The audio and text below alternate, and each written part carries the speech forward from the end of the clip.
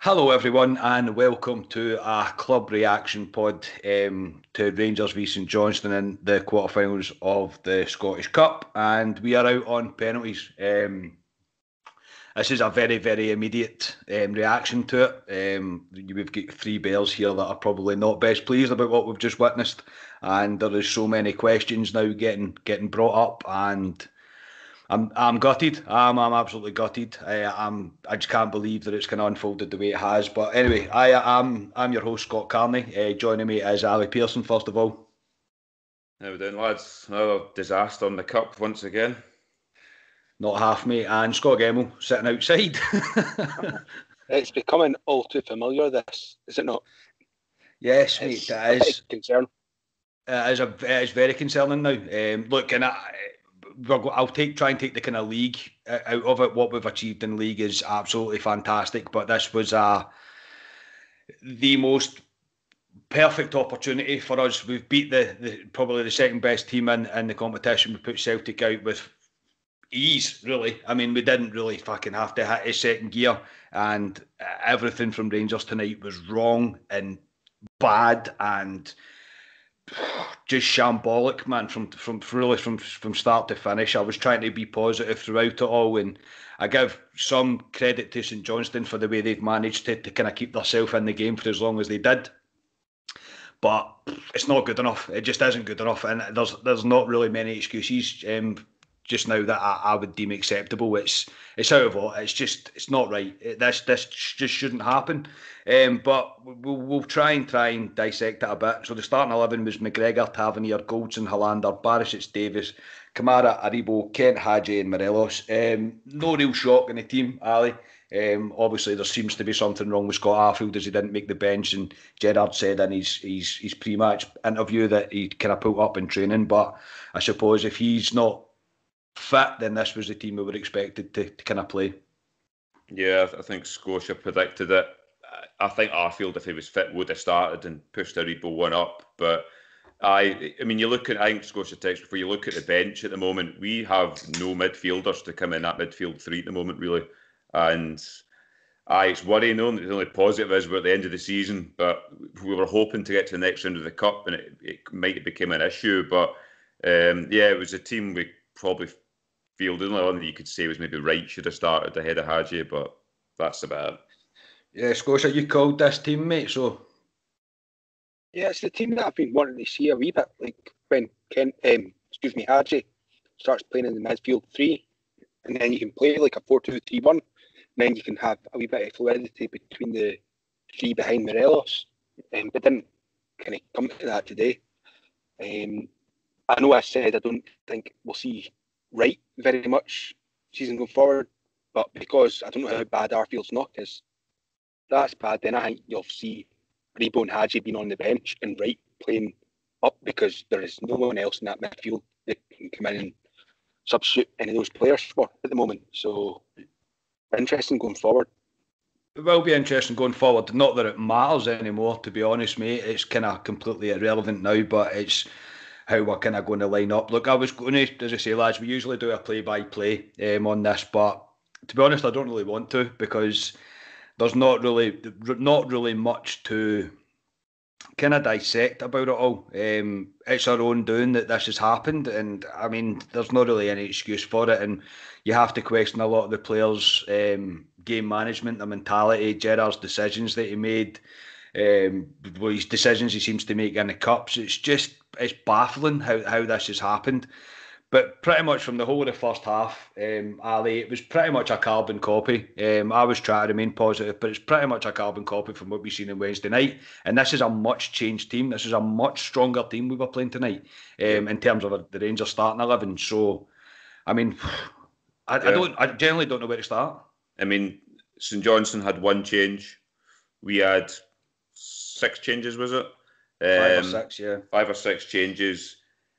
We were in the group chat, obviously. I think Scotia said it was a carbon copy of Wednesday night, and that's exactly what it was. St Johnstone started a better team. They had 3 corners in the first 5 minutes. Again, they were pressing us high up the park. We just looked, the passing was all over the place. We just looked... I mean, I was told Rangers were going to come out today. They were going to be up for it. It's going to be high tempo. this is the Cup Rangers want to win. It just didn't look like that. They just looked a shadow of the team we've seen this year. And I don't know what the problem with Cups is with Rangers, but yeah, it was a dreadful start from Rangers, and the first half was like the same as Wednesday night, and it shouldn't have been that way. We were told Rangers we were going to see a different Rangers team today, and I fully expected it. And when I seen that, I text through the first half to you guys going, this isn't our day. I just knew it wasn't our day. I could just tell it wasn't our day. I've seen this movie a few years ago, and I just thought it's going to happen again. And we'll come on to it later on. It's disappointing. The Cup to me this year was gravy. It was an add-on. Was I bothered about it deep down? No. The league was a be-all and end-all. But at the end of the day, you're in the Cup. The League Cup, Celtic went into the League Cup. We made an arse of that instantly with St Mirren, last-minute goal. We've put Celtic out, like you said, last week. You've put the best team in the competition apart from us out. And then you go to the next round again, and you concede a last-second goal again. I don't know what to say about it anymore. The record in the Cup is abysmal. Apart from getting the League Cup final 2 years ago, it is absolutely abysmal. And yeah, he needs to take something on this, Gerard, because it's unacceptable. I don't know what it is. I really don't know. I mean, I don't know what Scotia's thoughts are on it. Scotia? It's worrying. It's worrying, to be fair. I mean, Gerrard is built up in a player that he was being an excellent cup player. You know, he won all those cups for Liverpool, etc. And where they would want it would have been the league. We've got the league, but that's a few occasions now we've absolutely ballsed up in the cup, and it's getting a wee bit too much. There's only so long. See if we don't win the League Cup next season, that might kind of make me go like, yeah, it's not quite right. It's not great. We should have that game should have been shown up early on today, and it wasn't. Yeah, and I think the most worrying part of it all for me was the team was completely different. I mean, it's probably the strongest team we could have played. I think Hadji and Scott Wright, I think there's probably an argument there because Hadji's not really turning up at the minute. But, I mean, in the first half, it was just, we had, I think, one chance with Kamara. He get put through right early on. It was a bit unlucky, to be fair, but he probably should be scoring. Then we obviously get Morelos get booked as well for basically just being Morelos. A few wasted opportunity from free kicks. Tav's delivery in the first half was absolutely shocking. And it takes 40 minutes. I've got it noted down. It took 40 minutes for Rangers to get a first corner, and it leads to a great chance from Morelos. Alander's header's not on target. It comes to Morelos. It's kind of on the volley, but he blasts it well over the bar. He at least has to hit the target here. Now, there definitely should have been a red card at this point for St Johnstone. That Witherspoon was very reckless on a tackle on Hadji. He was literally about halfway up his shin when he went in for that. If he made contact with Hadji, it would have been quite a nasty tackle. But Ali, that really gets us to half time. St Johnstone were working hard. I mean, they weren't going to be able to keep that up for 90 minutes. But Rangers just had to be better, really, all over the park. Yeah, I thought St Johnstone, but you know what you're going to get with St Johnstone? I mean, they've won the League Cup this year. We've played them umpteen times. They're a well-organised team, St Johnstone. They've got a big guys. They're frustrating to play against. That's the whole point of them. And yep. I just thought they looked like a team that knew their jobs, and we looked like a team that looked clueless at times. I just thought the passing was slack. For the final balls, I mean, Tav's balls today were, apart from one ball in the second half, he put on Morelos' head, his balls were shocking. But he's not played for 10 weeks. So you need to give him a bit of slack in that. Barisic's balls at times were poor. Hadji, to me, I'm sorry, non-existent again. Morelos in the first half is right. You could go through them all. Morelos, I didn't think was great the first half either. I just thought we looked clueless at times. And going into the second half, I mean, I spoke to my dad, I thought, we can't play that bad in the second half, surely. And I did notice before the game that we were shooting into Copeland the first half, which I didn't like, because we always shoot into Broomlow, and I thought, oh, fuck, why? They've obviously won the toss, but no, it was a very, very poor first half. And we're probably lucky to go in 0-0, to be honest. St Johnstone probably deserved more than us at that point.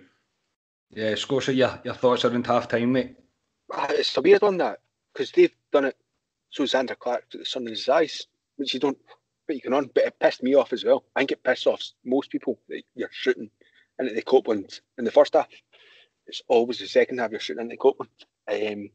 But it was very similar to Wednesday night. I thought St Johnstone closed it down pretty well. I thought St Johnstone were well drilled. They looked hungry for it, and at times we didn't. We were being a wee bit lackadaisical. The only two players in that first half that I would give pass marks to would be Ken and Helander. I think everyone else was kind of like, nah. Yeah, I would go along with that, mate. To be honest, really not doing enough. I mean, I say Kent was trying his hardest as he always does, but I mean they identify him, and as soon as he gets anywhere near the ball, if they're within a yard of him, they'll just smack him and they'll bring him down. But it's okay for us to sit and kind of give praise to St Johnstone for the way they approach the game, and I suppose you have to give them praise for the way they approach the game. But to me, we're a sort of team that we have to adapt to what we're about to play against. You can't just go, okay, St Johnstone are going to do this, let's just let them. Let's do something else. Let's try and... I don't even know. I'm not a tactics guy, so I don't really know, but it's just... It kind of felt like this is just the same old kind of story, especially in the cup games. It's just, as I say, it's baffling, and I'm very frustrated at this. We'll kind of brush through the second half. Rangers were obviously told at half time to up the tempo. You could see we'd up the tempo. The passes were much better, more purpose, not just passing for passing's sake. Morelos gets a shot down the right hand channel, tight angle, but it's quite easy for the keeper. Morelos is close, really, with the best chance of the game. Great delivery from Tav on the right hand side, the only really good ball Tav put in the day. The header crashes against the base of the post and it bounces back into the arms of St Johnstone keeper. Scott Wright then comes on from Hadji, and I think we all breathed a sigh of relief at this point when Hadji went off. He's not cutting the mustard just now. And then from then there was not... Morelos had another chance from kind of point blank. Again, Xander Clark did really well. Xander Clark's played the game of his absolute life tonight, which kind of sums up the way Rangers have played. I mean, he has, and he kept St Johnstone in the game. But I'll stop at this point. Ali, I am shocked that Morelos got took off and Kemar Roofe come on. I am shocked. Yeah, I know he was on the booking, but he kind of shrugged out his game early doors. I thought the second half Morelos actually played really well. I thought he should have scored the one where he hit the post. The one going back across the keeper is probably what he can only do, to be honest. I mean, in terms of Xander Clark, he had a really good game today. I would say he didn't make there was no world-class saves in there. I thought they were all saves he should be making as a goalkeeper. But he did have a good game. He's man of the match by a mile, Xander Clark. But no, when you're looking for a goal, and Kemar Roofe, I mean, we've discussed Kemar Roofe. I don't know what he is really with this Rangers team at the moment. He frustrates me. He had a wee purple patch November, December, and since then he's in and out of the team. I don't know what he offers Rangers. I really don't. And I don't know going forward next season where he fits in either. And I don't want to sound hard on him, but he just frustrates the hell out of me, Kemar Roofe. And again, when he come on tonight again, he can hold a ball up all well, but again, he didn't do much for me. Didn't do it enough. But yeah, like you say, if you're looking for a goal and you've got Morelos, you've got to keep him on the park. I mean, you could see when he got off, taking off, he looked gutted. I know he's missed 2 chances, but the likelihood is he's going to get one more and he'll put it away. So that's disappointing. Some of the substitutions, I think, with Gerrard in the Cup, and when he picks teams as well, we'll go back to the St Mirren game in the League Cup. I don't know why. It's as if he treats it completely differently to the league sometimes. And I don't know why. Because the same bloody teams were playing. And it's a bit baffling, this cup form. It's hard to put your finger on it. It's tough. But Scotia, were you shocked that Morelos going off and Roofe coming on? No, because he was on a booking. And see, he got booked for something that I was a wee bit concerned at first, because the referee booked him first. And I was raging. Why is he being booked? Because the other boy should have been booked as well. I think it was Liam Craig, because they were both just in a wee bit of handbags. And that was all it was. But because he went to Morelos first, I was like, oh, how's he been booked? And I'm going mental. But the St Johnstone player get booked, and I'm like, no, that's happy days. Aye, wee bit of handbags. You're always running the risk with Morelos. He can't do a wee David Turnbull half the player down and not expect to get pulled up. Yep. So, no, I wasn't surprised to see him off, and it wasn't working. I don't think they were sitters. He hits the post, and then the one he cuts across, I think Xander Clark does pretty well to kind of it's not a great save, but it's a save nonetheless. And that's what you want Morelos to do. You want him to put it back across the keeper from where it's coming in. At this point, you knew it was kind of like, oh, this is going to be, it's not going to be our day. Yeah, it felt like that. It really did. And yeah, Morelos, I think he's definitely unlucky with the one that Clark saves. But the header one, again, he's inches away. I mean, it's you can't be too critical of him. But I'm shocked that he went off because he was looking really good in the second half, and I think his face told a million stories when he got took off. Again, Kemar Roofe, he just flatters to deceive sometimes. He really does. He had one good bit of link-up play he had with Scott Wright. Scott Wright managed to get the shot away, who again I thought looked quite positive when he came on. I thought he looked quite good. But again, Clark saved it. So we're into kind of really the end of the game, to be honest. 3 minutes added on time and full-time whistle goes and it's on to extra time. Extra time starts the same way the second half was going. Rangers were dominating the possession, looking to press the issue. St Johnstone still tried to catch us in the break. Rangers had a bit of a chance 6 minutes into the first half of extra time from a corner, but they managed to clear the lines. Really not much to report. The end of the first half extra time, jump into the second half. St Johnstone have a chance where Halloran gets the best of Hollander for the second time of the night, but McGregor is out really quick to close him down and makes a great stop. Hollander then stays down and he's replaced by Simpson. But then Rangers finally get the breakthrough about 5 minutes from the end. Tav makes his way to the back post. Aribo delivers the ball into the back post. It's an absolutely great cross for him, to be fair, and Tav's there to head it home. And at this point, Ali, I thought, thank God we've done it, we've scored. See the game out, Rangers. It's 4 minutes all you've got to get through here. But as I say, we're about to come on to what happened. But at this point, you're thinking, just thank God it's happened. We've scored. Yeah, I mean, McGregor pulled that great save from O'Halloran. I thought he gave us a bit of a torrid time, O'Halloran, when he come on. Mm-hmm. And he shouldn't, because he's shite. I know he's got pace, but that's all he's got. He's shite. Yeah, he is shite. But he's got pace. And we seem to shite ourselves a wee bit at him with the pace. And I don't know why, because he is crap.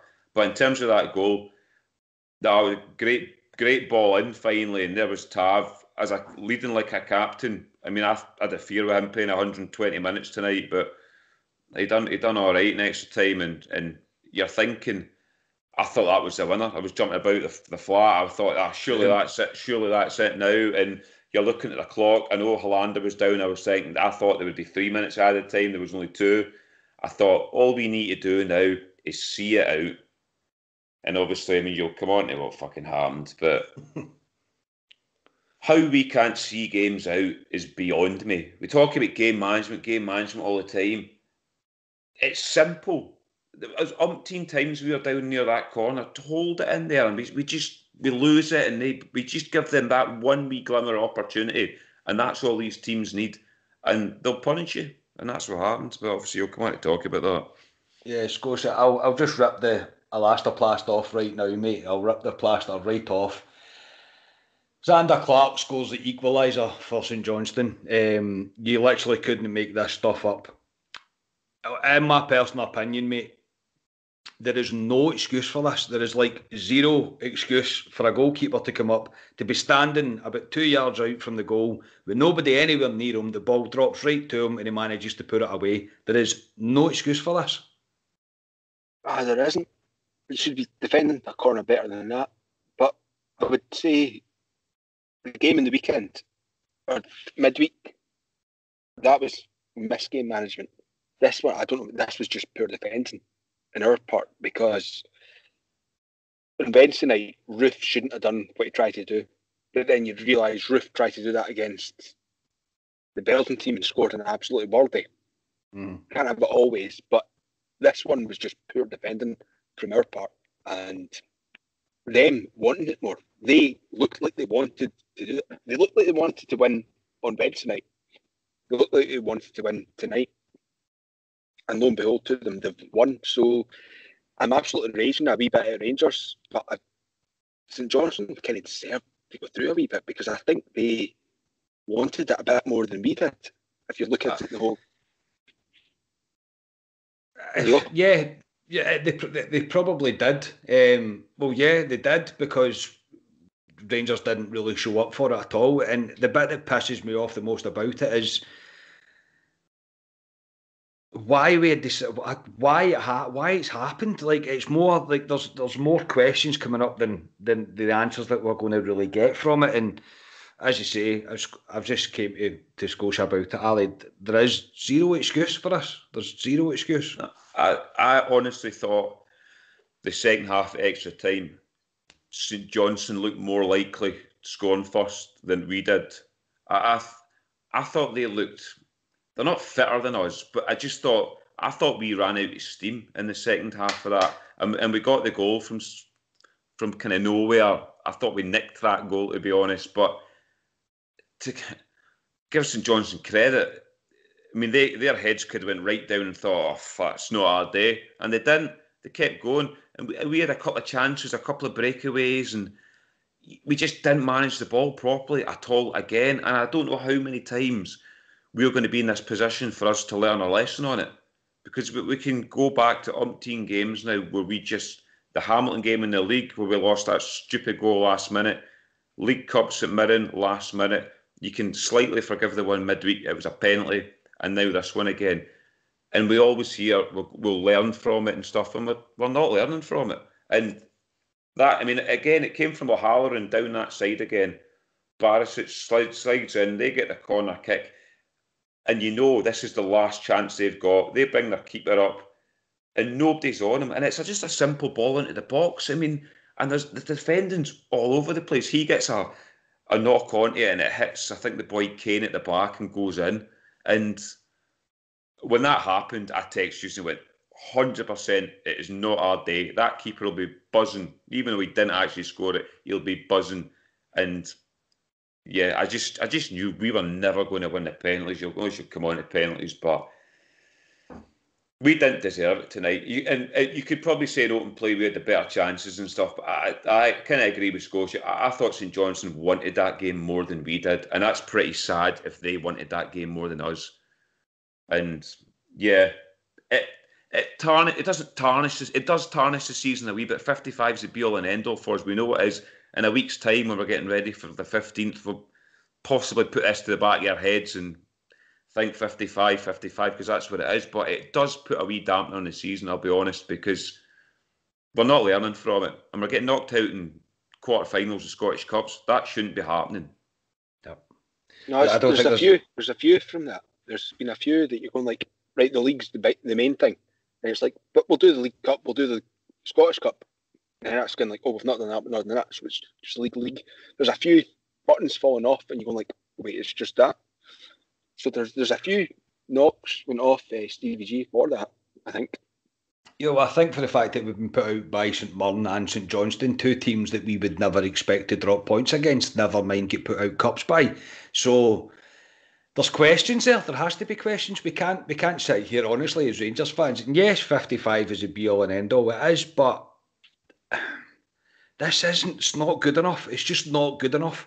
Like we've put out Celtic with ease. I mean, with fucking ease. We didn't even fucking try against Celtic, and we put them out, and we stumble and make an arse of this like we have tonight. It's just there's no excuse for it. There really isn't. And whether it's down to mentality, down to the players that we don't have available, and maybe people not being fully fit, or whatever it seems to be, it really doesn't matter. The team should be more than capable to beat St Johnstone, and no disrespect to them, but the level of player that we have compared to them is just you can't really compare it. So yeah, it's devastating. I really am. I know obviously this is very, very immediate, and I probably will forget all about it, and the league was there, but after putting out Celtic, this was it was written in the stars for me for Rangers to make this a double, and what a season it would have been. And I say we've just made an absolute arse of it. I honestly think, Carney, that when Rangers put Celtic out last week, and you're correct, Rangers put Celtic out last week in second gear. We all know we were on second gear last week, and it was comfortable. I honestly think, and we talked about this, and I says I hope they don't think this, that the cup's theirs now. They were told when Celtic were knocked out of the League Cup, the cup's Rangers now. They were told again after knocking Celtic out last week, the cup's Rangers. And I just hope they don't get it in their heads, Rangers, thinking, oh, that's us pretty much won it now. We just need to go out and play in second gear against these teams as well. These teams want that cup probably more than us, and it was shown. It was shown tonight. And if a team wants it more than you, I'm the same as yourself. I'm just disappointed. I can take if Rangers battered St Johnstone tonight, the keeper had the game of his life and it just didn't fall for us, but we didn't. I thought we were really poor tonight. We had a couple of really good chances, but if I'm blatantly honest with myself, we deserved what we got. Fully deserved what we got. Yeah, I don't think there's much really to add to that. I'll quickly run through the penalties. Tab misses his. St Johnstone score all 4 of theirs, and Roof misses his. Knew those two were going to happen. Yep. Yeah, I knew Roof was going to miss, and I knew so did I. Aye, same, mate. I felt the same. But even at the end of the way the game ended in extra time, I think we all pretty much knew that we weren't going to go through. Anyway, it finishes 4-2 in penalties, and Rangers are out. St Johnstone are through. Not really sure how to wrap this one up. Scotia, have you got anything else to add to this fucking car crash? Oh, really? No, we're poor again. We need to kind of reevaluate how we deal with the cups. We've not been good. Ever since Gerrard's been in, we've not been good. I was hoping this was the time for us to go to Hampden. You know, there's a small chance. In fact, now there's going to be a fucking absolutely gigantic chance that folk will be allowed into Hampden or another, what do you call it, Parkhead or somewhere else. They watch the games because none of us are there. We need to do better. That's what we need to do. In the cups, we need to do better. Yeah, Ali, final thoughts, mate?